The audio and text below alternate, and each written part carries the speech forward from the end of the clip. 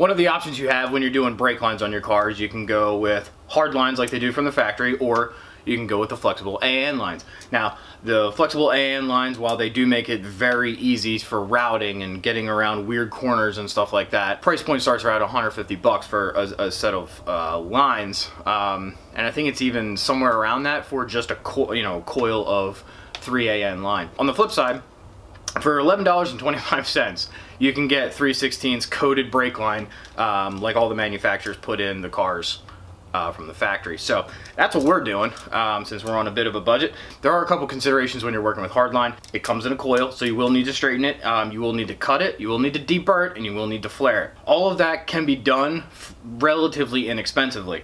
You can get the big straightening tools. They're like going into the clamp here. There's like, I think 6 rollers in it, and you just feed the line in, it straightens the line out for you. They're pretty pricey. I get this little Eastwood handheld one. I think it's under 50 bucks. It does 1/4 and 3/16, which is nice.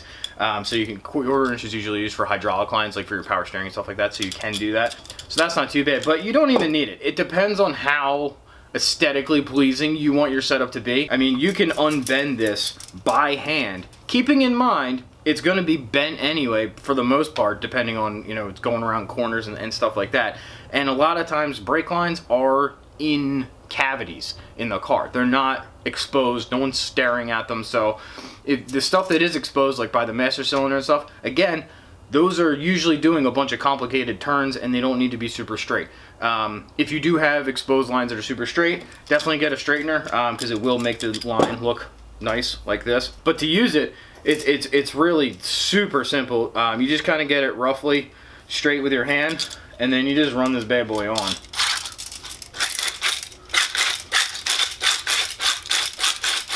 Do that, and there you go, easy peasy. All right, so I have everything kind of mocked up in the car, how it's gonna go. I've got our cables kind of zip tied basically where the bracket's gonna hold them. Same thing with the fuel lines. I've got our coolant tubes here just as a kind of guide for where we need to be spatially, because we're very much in a fight for real estate right now. So that said, I've found the easiest way when kind of mapping out brake lines is to just use TIG wire. This is the 1/16 kind, but use whatever you got. All I'm trying to accomplish with this is to get kind of a rough idea of the mounting, so I know roughly the length of tubing I need to cut. That way you're not trying to work with a 4-foot length of tube in this small of a space, right? But you also don't want to cut it too short. So once the line's straightened, what I do then is I take my TIG wire, and it's really just a matter of walking it down along the line to get a rough idea how long you need. So then to cut it, you just get a tubing cutter from your plumbing section of your local hardware store. It doesn't have to be anything fancy. I think the like if you get like a brake flaring tool kit, I think they come with cutters. All you do is you crank the little knob, it tightens the blade down. You run around a few times, then easy peasy, cuts it. You do need to deburr the end. A lot of the cutting wheel tools have a deburring attachment to them. This one doesn't because it's so small. But if you don't have a deburring tool, a pair of small dikes, even big dikes work, but small dikes work a little bit better.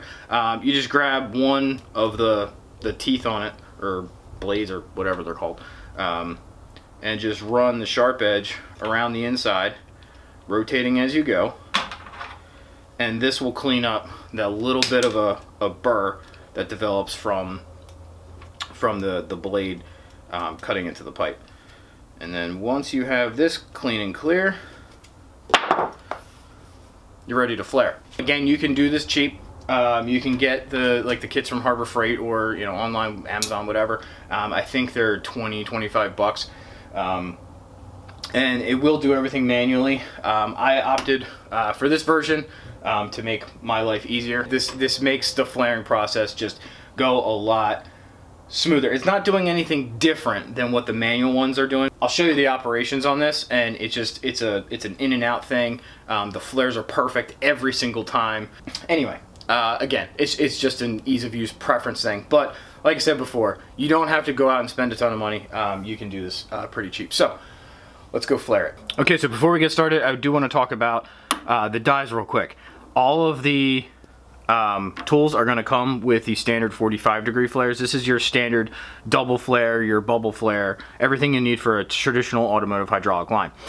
You will have to buy the AN flares separate if you're going to do what I'm doing. So what you do is you take your line, you go to operation 0, slam that guy in there, put your die on just like that, put your clamp on, slide your pin in, get it so it's movable. Then you do this on operation 0, clamp it down. This is going to make the tube flush with the end of the die, and that's what you're going to need to ensure that your flare is good. So we're just going to go to operation 1 3/16 and grab that just like that. Then we go to operation 2 for 3/16.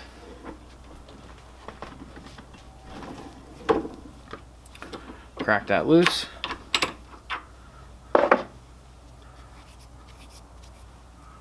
And there you go. So if you are doing AN flares like I am, you are going to need 2 pieces of fitting. One is going to be this little collar. So the nut's actually going to slide over the collar, and then that'll allow you to screw that onto your fitting.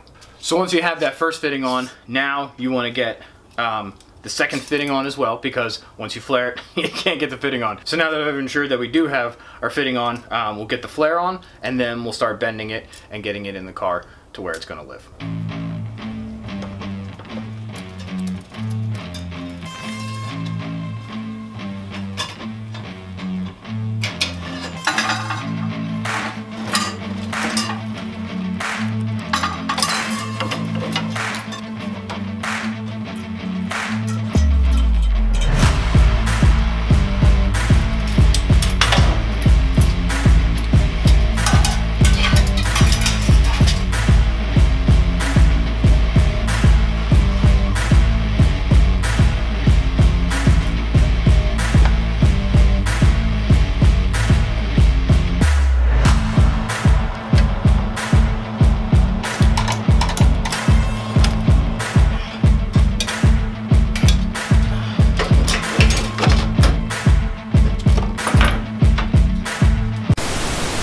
Well, if I didn't completely suck at YouTube, I would have introduced him already and shown you what we were doing. The Avocado Avenger himself, Mr. Mark. Oh, God. I fucking hate him. 2 halves of an avocado in the house. Anyway, so we've been gravity bleeding the system. Getting, basically what that means is you fill the reservoir up, you crack the bleeders, and you just let gravity. We've been here for so long. It's been a minute. And now, though, we're at the very exciting point in time where Mark gets to, put in a leg day, and because he's graciously offered. I didn't coerce him at all or bribe him. And Send help.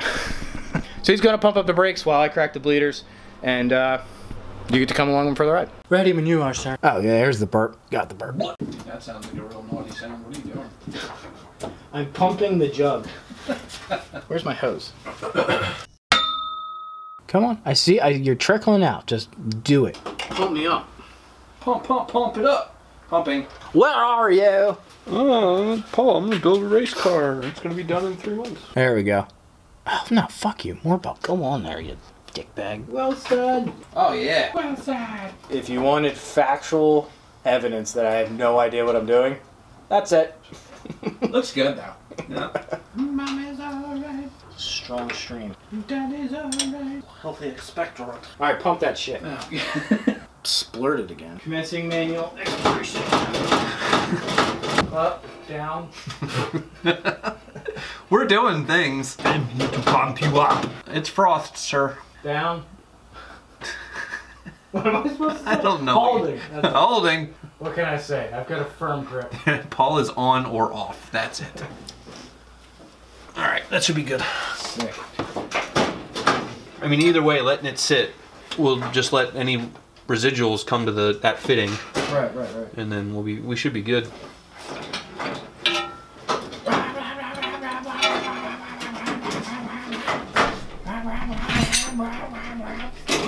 How's that go again, Paul?